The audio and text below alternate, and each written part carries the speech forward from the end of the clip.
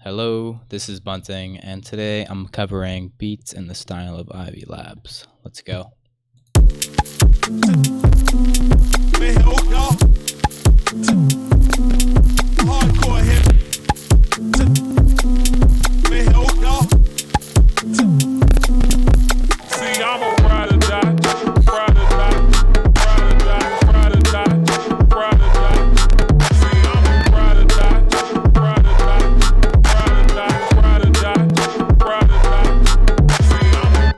And also some extra sounds I'm going to cover.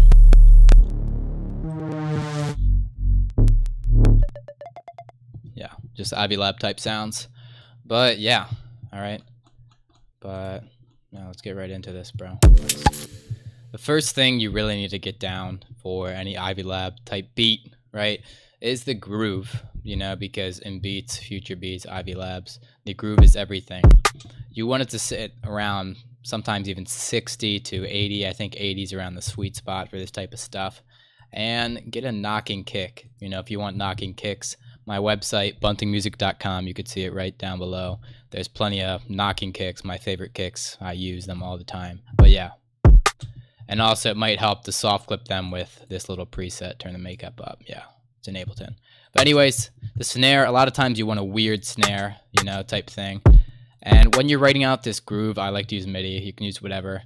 But really just hit in these little subdivisions a lot. You see, I'm hitting these little lines all the time. Right? That's just a simple way of saying, like, make it very swung, make it very swinged, whatever. That really just gets a pocket going, if you know what that means. Something you could bob your head to. Because if you ain't bobbing, I don't know what you're doing, honestly. Again, groovy hats. I laid a little percussion on top of the kick too, because I heard them do that, right? And a lot of time they have these kind of percussion loops, either they're samples directly or they're samples arranged. One thing that's pretty useful, since you're going to be working with a lot of samples in this style, is to press A, right? And that'll turn off this little thing here. You can just click it. And then you have access to fades, which basically you can shape the volume of the sound with, which is super useful if you want to take a sound like and make it,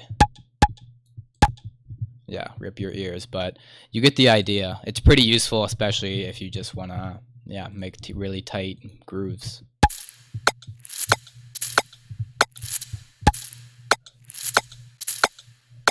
And the great thing about this future beats kind of style is you can use the craziest sounds ever as percussion. There are no rules really.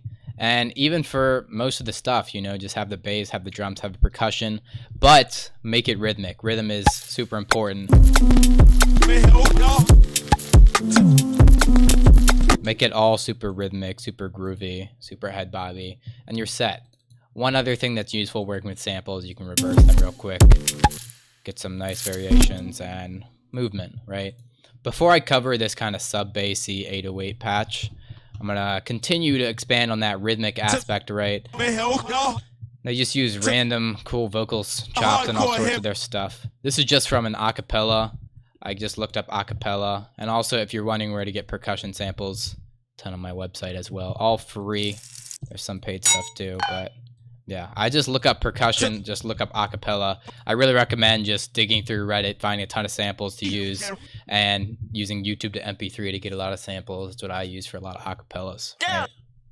But yeah, just find a cool acapella, chop it up, make it rhythmic, you know, and reverse it if you want. But as long as it's kind of rhythmic, you hear how it's in. As long as it's rhythmic, you're in business, right? You're headlining, right? Little melodic sample, because they like some melodics in their work. They do use a lot of samplers, you know, which means stuff like Contact, kind of real instrument type things that you can program into the DAW. You know, if you want a sampler, Labs is free, or get Contact, but it's super expensive. But in substitution of that, samples. This is a piano sample from my pack. I swear I'm not just trying to plug myself an absurd amount. Like, these are just the samples I come across, and I like them, so I use them, okay? So now that we got that out of the way, no. Actually, the bass stuff now, right? Of course, Ivy Labs, that bass is crucial, right? With the added CPU just being destroyed, right? But I use Vital for this because it's free, and you guys love Vital. I love Vital. It's incredible. basic premise is you can distort a sine wave in a lot of different ways and get a lot of different subby textures, right? But for this, I said fuck the sine wave, because let's you would pick a sine wave through basic shapes, right? Right. But I decided turn off this distortion.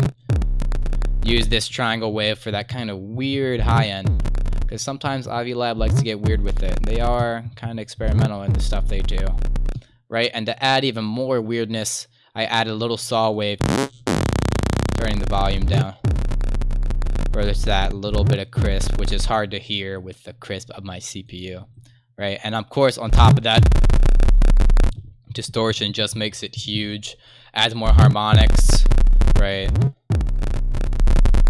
Makes the sub sound fatter, and yeah, all sorts of stuff. I'll cover more type of different ways to make 808s and subs in a bit, right? But one thing to note, let's say you wanted this to be an 808, right? All you would do is you would take the pitch, right? Take the pitch of any oscillators you're working with and make it go down real fast. It's a little too high, so whoops, we could just drag this amount down and turn it faster. You hear it there. That little pitch bend is what gives it that kick, like the whatever you want to call that, right? But I hope that demonstrated it. Also, another thing you could do is just destination. You could put it on voice transpose or voice tune, so all the oscillators you're working with are tunes at the same time, which is pretty useful, right? You don't have to match things. And one more thing to note in this patch before I move on is you want this legato. They like a lot of cool pitch bends in their stuff. It makes the sub 808, whatever you're working with, pretty saucy, right? So just turn up this glide knob here, turn on legato, always glide, and any note you'll hit will glide around and jump to each other, right? Also, I drew in actual pitch bends, right? Because that's just a cool way to make the sub more interesting. Had a little repurpose that sub as a cool fill lead thing. But yeah, okay, I'll talk about subs more after I progress onward, right? And then I have this little fill here. So I bounce this to audio. I have a whole thing on resampling, right? But you could just freeze this, flatten it, right? And once you freeze and flatten whatever you're working with, you get this, which is an audio clip of it. And from there, that's nice because you can shape it, right? Just like I was talking about with the phase earlier. You unclick this. You can shape it. You can copy and paste it. Really mess with it. I reverse this here. And you can also transpose it, which gives you some cool kind of glitchy artifacts, which you also hear in a bunch of Ivy Lab stuff. But I just decided to put it up an octave. Yeah. They just go stupid with the subs and 808s. Pitch bending everywhere, jumping all over the place, all kinds of chopped and screwed madness. And it's a fun time for all, especially the listener, right? So this, I have a little, actually kind of a bass here. You know, if you listen closely in some of their stuff, well, some it's very obvious. They have definite like bass sounds, right? But other times it's more subtle. So I made a little subtle bass. This you can call, it's kind of neuro bass, super common, right? And the premise of that is take some sort of rich waveform. In this case, I took a sine wave from basic shapes, distort the heck out of it, and add notches, right? Notches, but they basically sweep a little cut in the frequency spectrum just like this. And yeah, that adds nice movement to your sound. To get this notch wave, you click this. This means band peak notch. So now it's a band, now it's a peak filter, now it's a notch filter. And I drew in this LFO all funky like, assigned it to this cutoff. And you could draw in any shape you want for this and have a fun time, right? And then for more notch filtering, I got an auto filter from Ableton, right? And if you watch my resampling video, you see you can like do this forever, automate anything, draw it in however you like to see it. And yeah, another thing you can kind of hear Ivy Labs use, I'm not sure if they use it, but it gives you a great gritty full sound, this amp, right? Just Ableton's amp. You drag it in. By default, it sounds dank, but you can change the mode. Get all sorts of different modes. Try wet. Yeah, you know the deal. Okay, next, auto filter.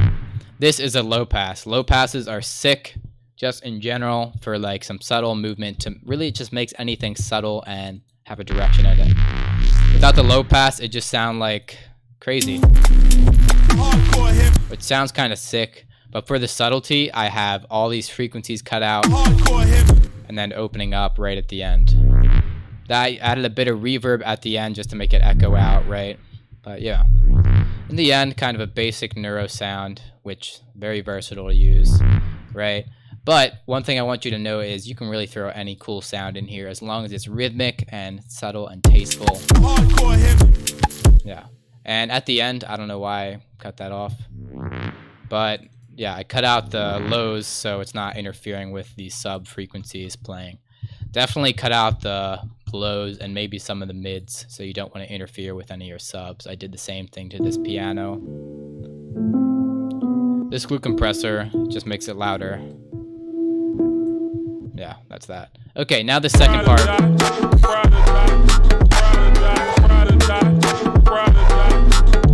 And so the second part arrangement, then I'll cover some of their other sound design that I didn't work in here. Right?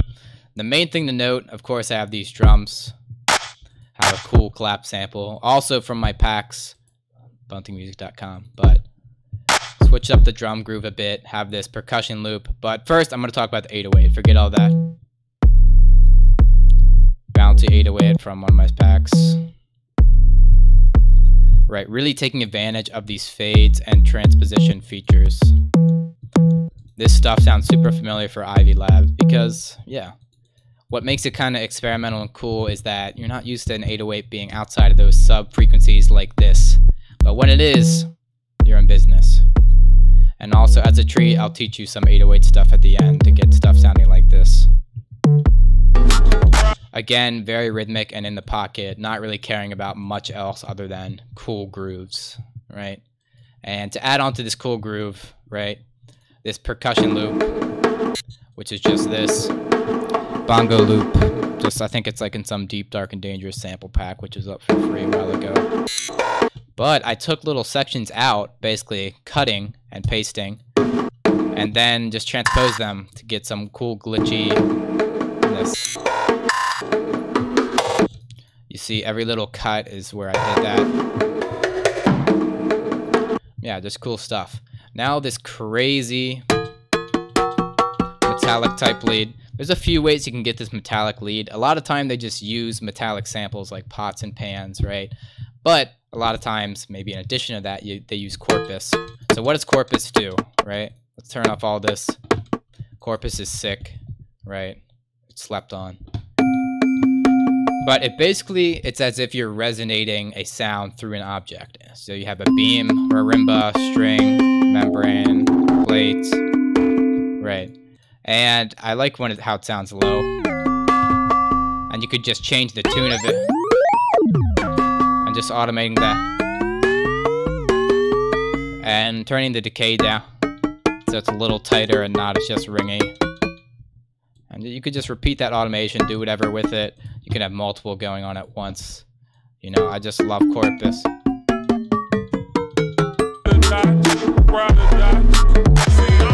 Yeah, this isn't just for percussion, even though it's great. You can put it on basses, really experiment with it. You see me use it a lot in my live streams if you want to check those out. That's on my channel on a little playlist. And I add a little saturator just to make it louder. And drum bus, right? If you just drag in drum bus, what I like to do on drum bus, I turn the drive down, damp up, decay down, and mess with transients. This transient knob is everything. It just makes stuff super punchy and to the point. Also just boosted the highs a bit because I'm crazy.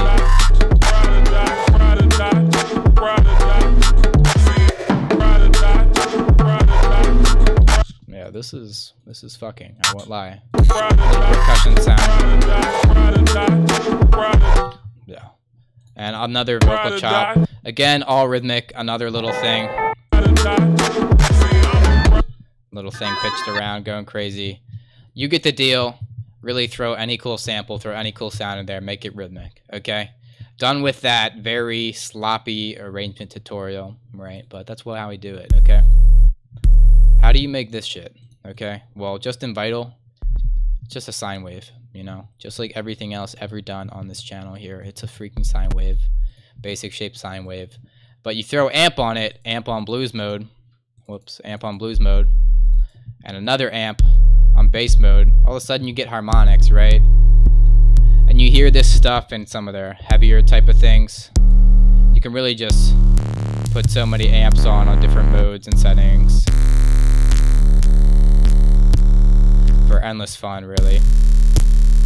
Yeah, kind of stupid fat just for some amps, but you get the idea. Then for that classic halftime noise layer, I just take the hiss preset for erosion. Literally just adds a little band of white noise up here. That is stereo, and yeah, that's awesome, right? If you're really picky about it, you can go in with a saturator and twist some knobs on there too, right? Bass. Yeah, all stuff they would use, right? With maybe a bit of notch filters like I showed earlier, right? Okay. So that's that. Another bass. You hear this respace all the time. It's a classic sound, but very simple, right?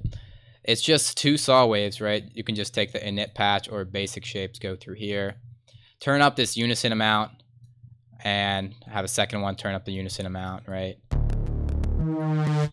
And from there, you can mess with the detune. And also I turn up this octave 12.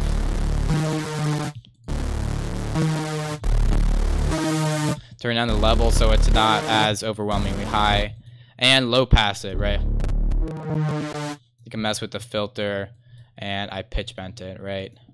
But in the end, just detune saw waves with some type of filter. That's your respace. Super simple, super effective, super popular for a good reason. That's just a cool kind of sound. You hear wubs like that in their work, which honestly could just be 808 samples, which is why I showed that. And that's just with different fade. Chopped up, different fade. And here's kind of a harmonic sound that you might hear right here. I use Vital for this just because you guys love Vital. It's your favorite, most favorite ever. Don't be alarmed. This isn't that complicated. Let's get rid of everything. Right, one sine wave, two sine waves at a different pitch. Right, three sine waves also at a different pitch. Right, the pitches you want to be mindful of because you kind of want it to be in a fifth or an octave, right, or else it's going to sound kind of shitty. Basically, this is like an octave and a fifth above 36, right, if you were to do the math. Yeah, I'm not going to count the semitones. This is 2 octaves above it. And if you add a little distortion, it's fat, add a little filter with this envelope, giving you a bit of pluck on this cutoff here. And I decided to modulate the attack at the end to give it that wub. Now, also a sound you would hear in Ivy Labs type stuff.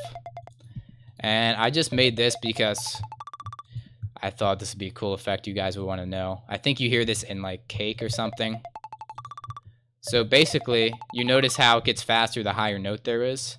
That's because of this sampler, right? So first of all, I just did 2 little triangle wave plucks, right? Just like you would do any pluck. I just use Serum to make it super quick. Envelope, filter, triangle wave, yeah.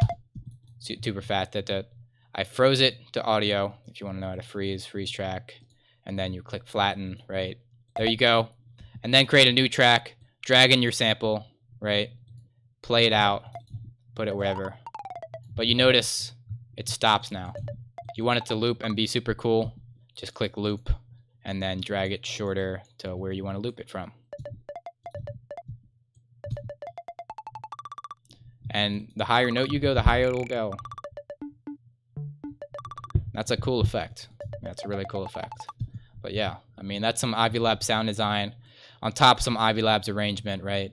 But to really send it home, I gotta say it one last time. Do whatever you want, man. Just make the 808 slap, make things groove really good in that pocket, whatever that means, right? But keep it all rhythmic. You can use the weirdest, most experimental, crazy sounds ever as long as it's rhythmic.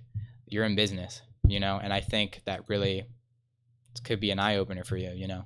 Just really experiment, really have fun with it. And yeah, again, got to plug my website, buntingmusic.com, if you want these samples and more. There's plenty of free ones, plenty of played ones. You can get lessons from me on there as well.